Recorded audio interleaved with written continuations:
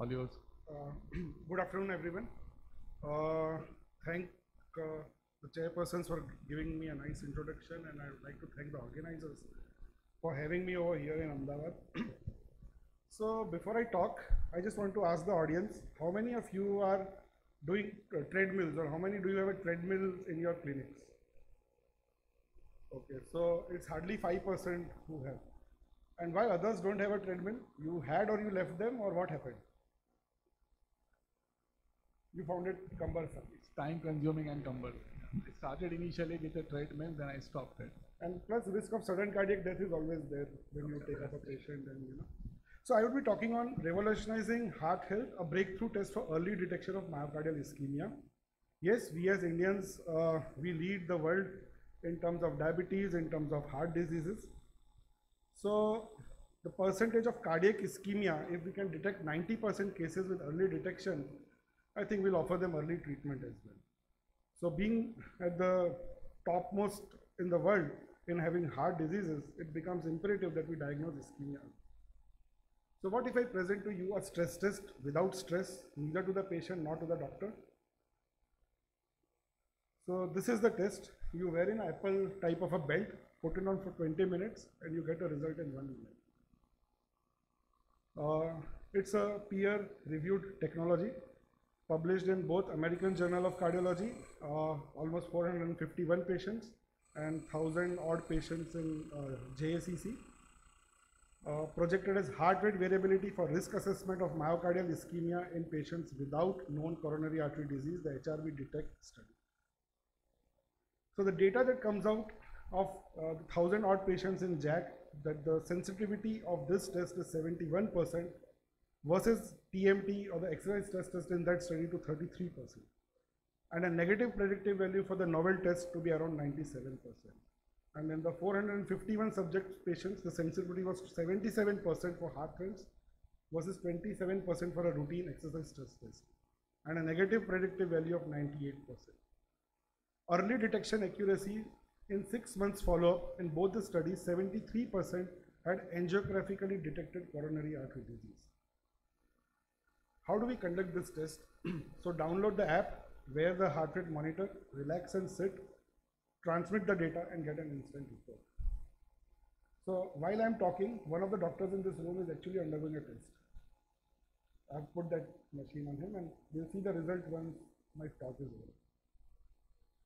So if you have to compare it vis-a-vis a TMT, it's more accurate, less cost, no hassle, no stress, suitable for those who cannot perform a TMT, especially handicapped patients, elderly, overweight, no dobutamine to be given.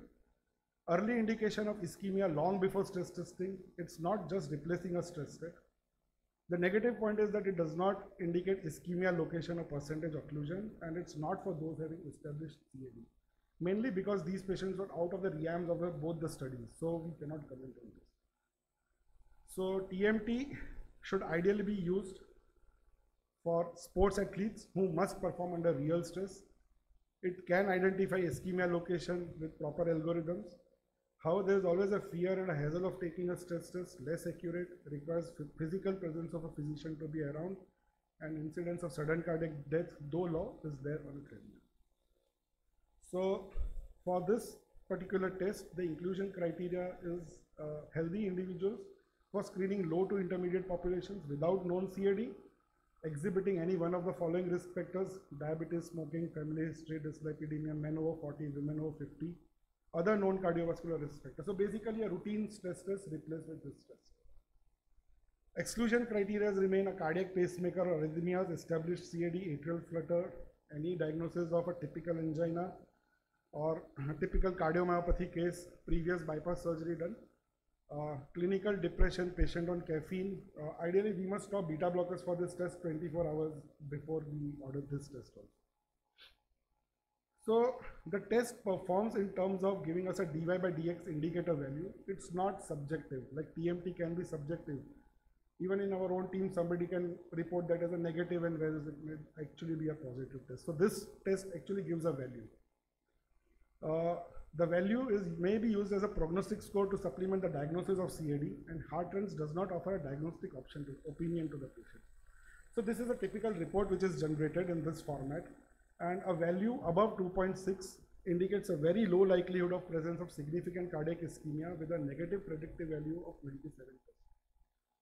And scores below 2 and as you go lower indicate an increased likelihood for presence of cardiac ischemia, but be sure to rule out arrhythmias and other exclusionary conditions. So there is a gray zone between 2 to 2.6, wherein as clinicians we must come in and order another test if required. So this is a typical test report of a patient. 3 patients are shown. The heart trends value of 3.69 is shown for the first patient, 2.27 and 1.08. So anybody above 2.6, we are very sure that there is no ischemia. 2 to 2.6 also, ischemia incidence is lesser, but we need another test to prove it. And less than 2, we are definitely sure that there is no significant ischemia. So the natural question comes that how does this device function? So heart trends device is based on a novel algorithm for analyzing heart rate variability, which is constituted from the multipole method based on a physical mathematical description of complex time series. So basically, they have used heart rate variability as a baseline predictor, which used to predict sudden cardiac death. They have tweaked it with AI probably to define or to predict coronary artery disease. So who is the ideal patient? Cardiac screening as reliable as an exercise stress test, wear it for 20 minutes, no stressful maneuvers, normal activity, clinically proven. The algorithm has CE and FDA approvals. Ideal for healthy people with 1 or more risk factors who are unable to perform a treadmill test. And the medical indications for screening at-risk populations without known CAD, evidence-based, peer-reviewed. It is assessed with standard cardiac risk factors and exclusion criteria as we have already defined. They are also working on an algorithm to predict diabetes early using the same model. Current research is going on in Denmark. In India, I think we'll have to collaborate and do something. So using the data that we have seen with the cardiac ischemia deaths in 2022 in India and putting the logistics, heart trends could save almost $300 million per year for our country. So to summarize, at a glance, it's a no stress stress test. It works on heart rate variability and it should replace a routine treadmill test.